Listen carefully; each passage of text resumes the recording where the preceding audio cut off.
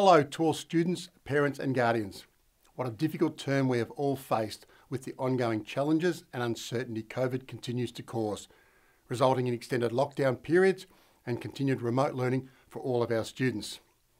Can I thank and continue to encourage all students for their continued effort in applying themselves as best as they possibly can to their ongoing studies.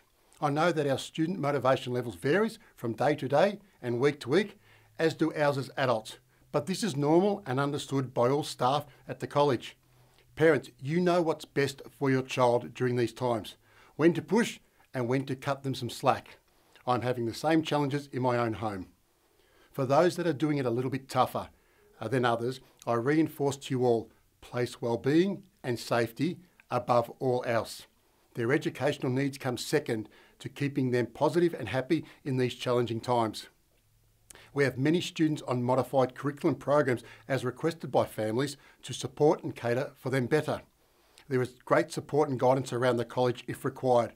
Please just email or call any of the college leaders or email me directly. Can I please take a moment to recognise the amazing staff at the college that are working extended hours in front of their screens to support, guide, care and engage with their classes collectively, in small groups and individually. Our educational support staff are also providing incredible individual support to identified students. I'm extremely proud to lead the quality of staff we have at the college and know they are all willing to go well above and beyond to support you and your children. To all parents and guardians, thank you for all the positive emails you are sending your child's teachers. They are certainly well received. Please keep them coming. You are doing an amazing job supporting the educational needs of your children on top of all the other duties you have. Please remember to be kind to yourself and stay positive. We will get through this and your children will continue to thrive in all their own special ways. On a positive note, NAPLAN data was recently released showing Victoria was the leading state in all categories and year levels of literacy and numeracy compared to other states. This is extremely powerful data considering the number of days Victorians did remotely compared to any other state last year. This is an indicator of the quality of teaching that was still conducted and the level of learning and growth students had during 2020.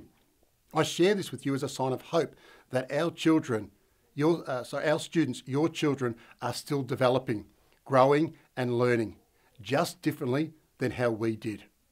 The one thing I am unwavering on for our students is the continued planning of staff of key events that provide additional learning opportunities that develop deeper levels of learning for our students both in and outside of the school grounds that can be implemented when restrictions are lowered and on-site learning and community movement is safe and allowed again. Many significant events and opportunities have been stripped back, cancelled or postponed over the past 18 months, which is extremely disappointing. But I am committed to reinstating them where possible to assist in bringing joy back into our college. Can I finish by wishing our Year 12 students the best of luck over the coming weeks. I know this is certainly not how any of you or your teachers would prefer to complete the final full year of your 13-year educational journey. So to all of our Year 12 students that are completing their final coursework and SACs prior to commencing your exam preparations, good luck and best wishes. Happy Father's Day to all dads on Sunday week, the 5th of September. I've seen many catalogues filling my letterbox lately, so all students, please make sure you are asking Dad what new toy he would like so you can get your online orders in.